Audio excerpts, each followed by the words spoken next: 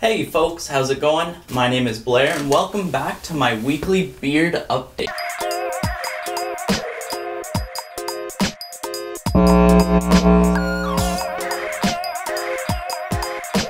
Today, I had a bit of an interesting idea.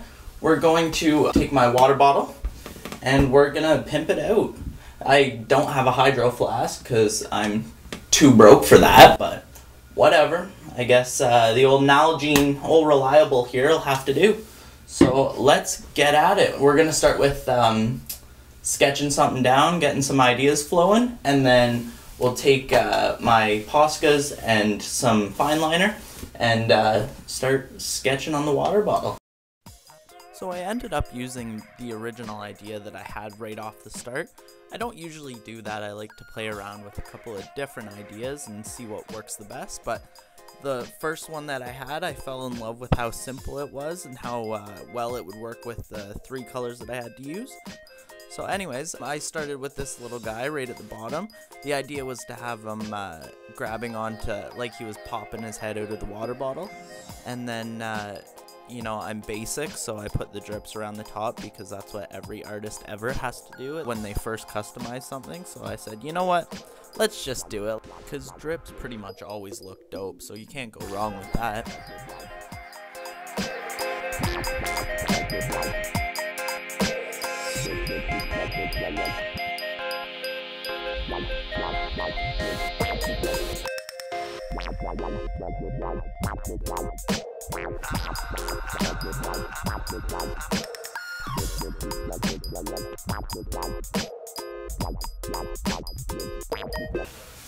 Alright, so now we've got the sketch all finished up here. I've decided on, I was wondering about the drips, I wasn't 100% sure.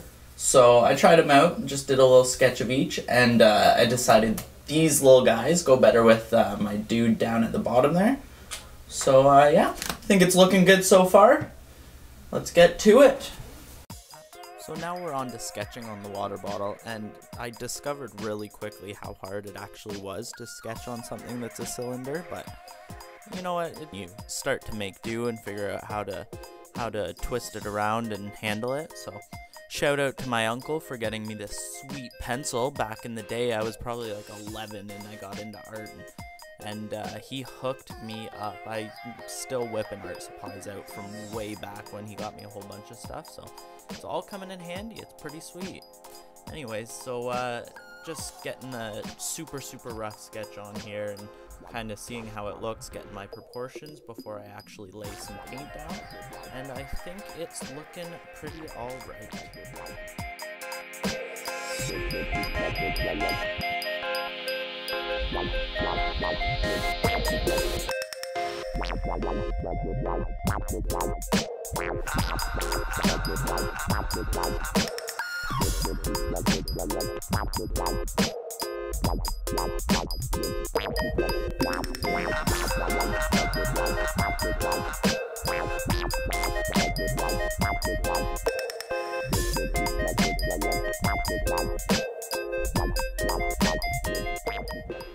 So now we're on to painting the actual water bottle with our Posca pens, and I would recommend for anybody just getting into it that you should probably paint the first layer and then wait a little bit for touch-ups and things like that. Either work with the pens when they're still wet or completely dry.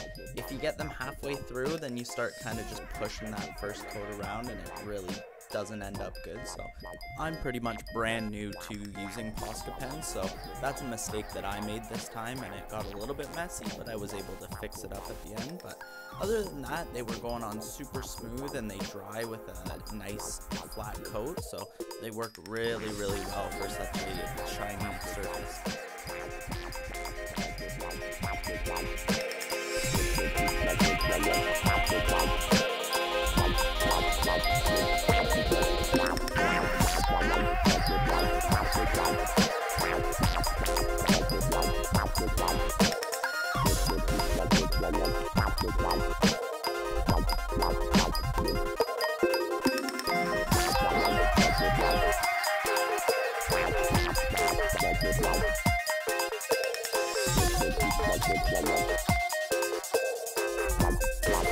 Viloious.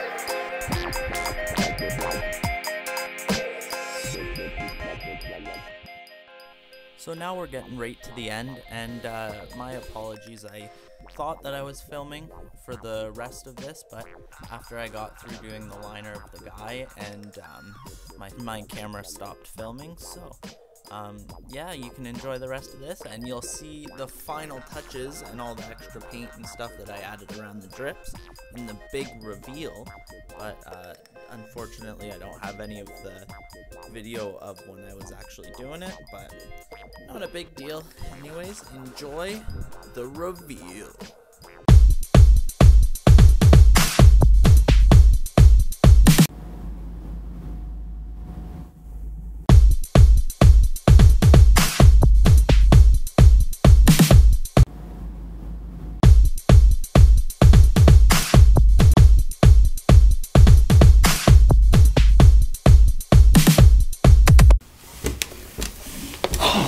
Alright, so after a couple days of painting up this water bottle, we finally have it done. There's the final product right there.